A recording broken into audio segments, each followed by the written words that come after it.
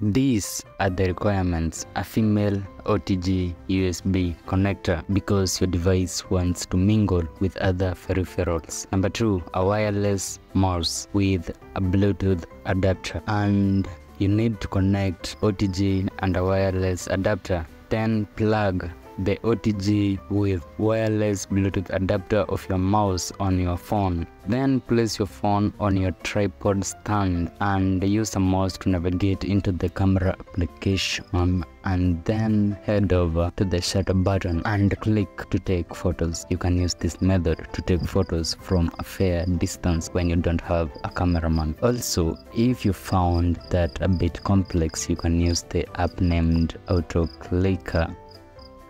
When you select multi-target mode, you'll be able to select the intervals you need after each click. For instance, I'm going to select 2 seconds.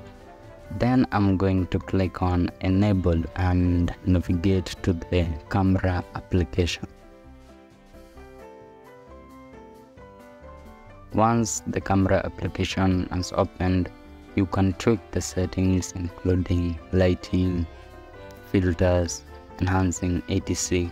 Once you're done and make sure the camera is working, you can click on the plus icon to add a click. Then drag the click down to the shutter button.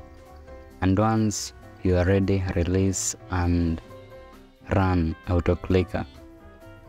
And once you run Auto Clicker, your device will start capturing photos of yourself.